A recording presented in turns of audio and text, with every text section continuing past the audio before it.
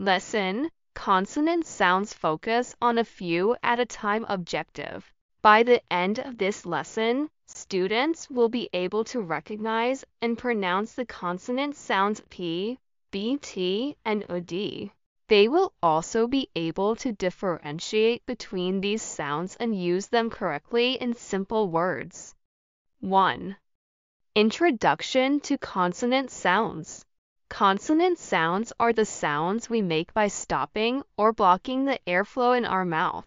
In English, there are many consonant sounds, but today we will focus on just for P, B, T, and OD. 2. Understanding the sounds of P and B.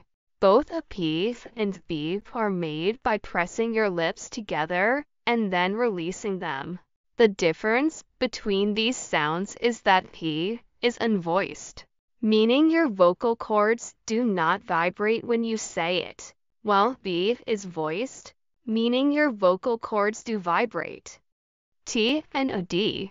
Both a T and OD are made by placing the tip of your tongue behind your upper front teeth and then releasing it. The difference between these sounds is similar to a P and B. T is unvoiced and a D is voiced. 3. Practice the sounds A. Pronunciation practice. Start by saying each sound slowly and clearly. P as in pen, B as in ball, T as in 10, D as in dog. Repeat each sound multiple times. Pay attention to how your mouth, lips, and tongue move. B. Minimal pairs practice. Minimal pairs are words that differ by only one sound, such as P and a B or T and a D. Practice the following pairs: P and B, pat a bat, pit a bit, pack a back. T and a D, ten a den, tap it up, tin. I didn't say each pair of words out loud. Notice how changing one sound can change the meaning of the word. 4. Listening practice A. Sound identification. Listen carefully as your teacher says a word. Identify whether the sound you hear is P for B or T for D. B. Word sorting. Write down a list of words, including examples with P, B, T, and OD. Listen to the words as your teacher says them and sort them into 4 groups: words with P, words with a B, words with a T, and words with a D. 5. Speaking practice A. Word repetition. Repeat after your teacher as they say words containing P, B, T, and OD. Example: pat, bat, tap, took B. Simple sentences.